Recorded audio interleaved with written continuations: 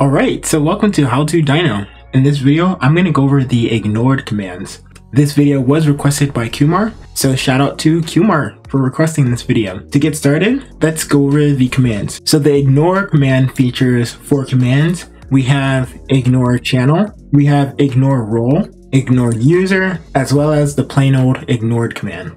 So let's just go over what each of these commands do. So with the ignore channel command, this will disable Dyno Bot command usage in the specified channel. With ignore role, this will prevent a specific role from using Dyno commands. And with ignore user, this will prevent a certain user from using Dyno commands. This ignored command will just list what users, channels, or roles have been ignored. I also would like to point out that these commands do not affect server owners, admins, or moderators. So users that do not fall into that category will be ignored. Alright, so we're going to go ahead and test out the ignore channel command. So we've created a channel called test. We're going to go ahead and have Dyno ignore that channel.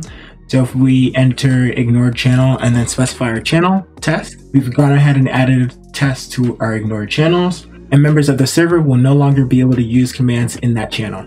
Next up, we're going to run the ignore role command. So it's just ignore role followed by the role name. I have an example member role that I'm going to use, and Dyno's gone ahead and added that example member role to the ignored roles. So users within this role will not be able to use any of Dyno's commands. Lastly, we have ignore user. So if you want to get down and gritty, we can go ahead and mention a user we'd like to ignore. Since I am the only user in this server, performing this command will actually result in an error. So those are the main 3 ignore commands. The final command will just output a list. So if I run ignored, that should go ahead and just give us a list of what we've ignored. If you would like to go ahead and remove a channel from the ignored channels list, go ahead and run ignore channel followed by the channel you wish to unignore. So we're just going to re-enter test.